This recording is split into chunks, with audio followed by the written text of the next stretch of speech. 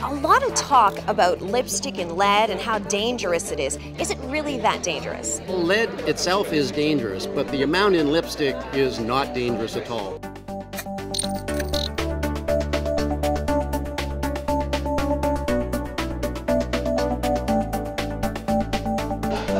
You would have to eat that many lipsticks every week for your life to get enough lead to really cause any concern. So people are panicking for nothing. It's really an unfounded panic.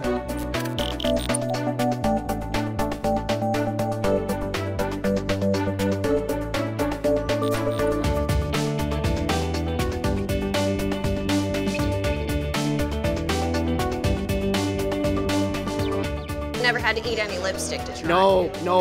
No, and this is red, and it's not my favorite color. You're more pink, right? Regardless of my tie, yes. Well, thank you very much, Dave. It's been very insightful. Stacey, it's a pleasure.